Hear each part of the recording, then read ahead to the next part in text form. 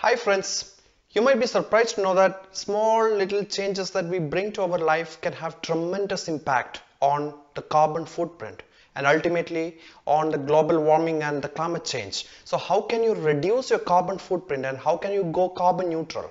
So going carbon neutral is ultimate aim, but at least to reduce the carbon footprint, small changes in our life can do it. So in this video, I'm going to say you some small little bit of tricks that I have been using to reduce my carbon footprint over the years. This video is all about the clothes and how do you exercise your choice while making what kind of clothes to buy and how to iron the clothes. So that is what I'm going to cover in this video.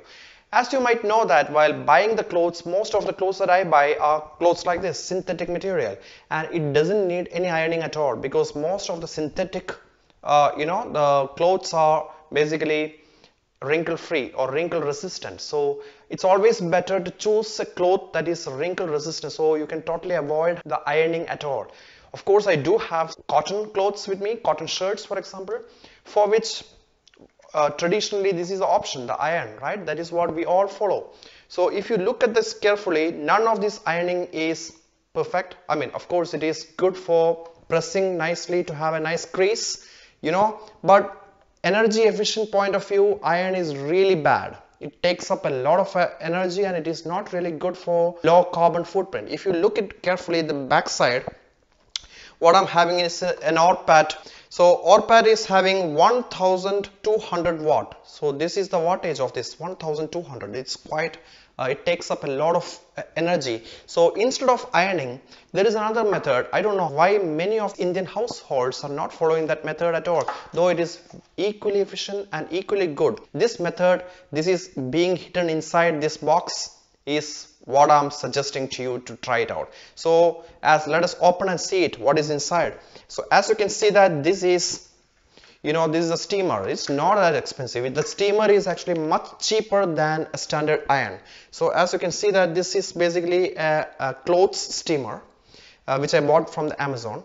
And the wattage of this one, as you can see below here, is 375 watts. So 375 means almost 3.2 times energy efficient.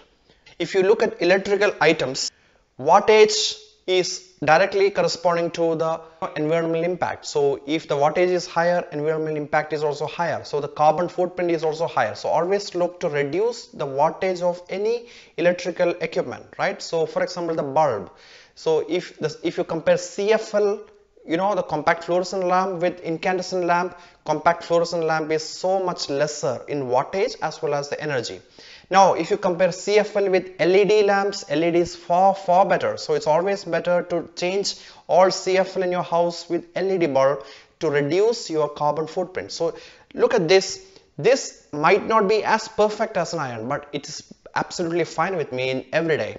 I work in a university, I teach there. So the clothes that I press is with this. It's much faster, much convenient, and it saves a lot of energy, lots of money, plus my carbon footprint is also very less. Let us steam the clothes together. Come with me.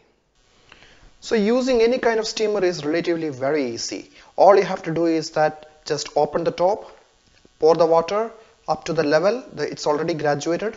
There is a max mark in here. So put the water in it and then close the top properly. This is very important. Unless you close it properly, then the steam can escape through the top. So you just have to close it very nicely and then plug into an electric socket, right? And then the button will be going off, and that is the time to use the steamer. As you can see from here, the steams will come out and just steam your clothes. That's all.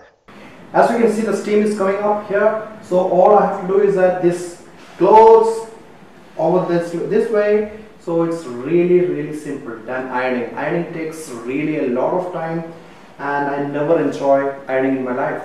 It's much easier to steam the clothes to have the the wrinkle free thing. So it is really that easy. Look at this.